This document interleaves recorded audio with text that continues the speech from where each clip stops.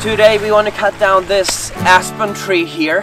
In previous videos we have shown you guys how to do the face cut according to the Swedish school books, and they say that you're supposed to do it at a 70-degree angle about, and the reason for that is that here in Sweden we're being taught to aim with that cut. Now, you can't use that cut for any kind of tree, and in other countries like the United States you cut down trees in a different way with different angles and so on. Tim is now going to explain for us how we cut down this tree and the reason for it. We're using the Husqvarna 390. It's the biggest saw that I have right now. It's got a 30-inch bar. This tree is an aspen, and here you can sell the lumber to match factories, or to the match industry, and it needs to meet certain standards as far as knots and limbs and these things go. Each species of tree has different characteristics as far as the fibers and the wood, how hard it is, how tough it is, how dense it is. Aspen wood cracks really easy or splits very easy. If we would use the standard face cut that typically we are taught to use in Sweden, which is 70 degrees, there's a very high likeliness of the wood splitting, because at 70 degrees the tree has to fall almost to the ground until the hinge tears off. And that tearing happens so late that the fibers are already at an angle where splitting is very easy to occur. So by closing the notch a little bit to maybe 50-60 degrees, when that closes the fibers will tear off sooner and splitting can be avoided. If we close the notch a little bit, aiming will be harder if we use the diagonal cut to aim with. The more open your face cut is, the longer the tree will stay on the hinge, and the longer the hinge will control the direction of the tree, unless it tears off for some other reason, if the tree gets caught on something on its way down.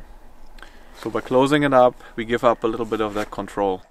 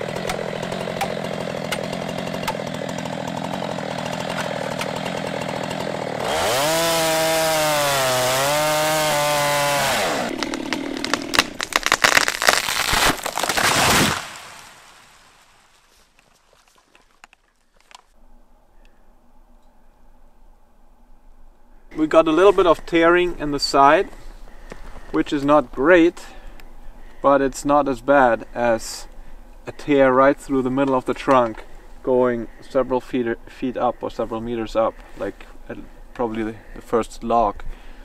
So it's not great, but we avoided the split in the middle by this felling technique. To avoid this, you could have made little cuts here, which also decreases the stability of your hinge.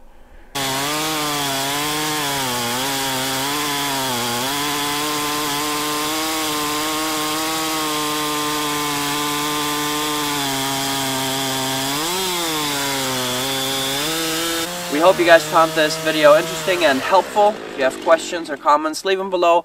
Subscribe to the channel for many more forestry videos and other videos to come. Thanks for watching, and we'll see you in the next video. Bye bye. See you.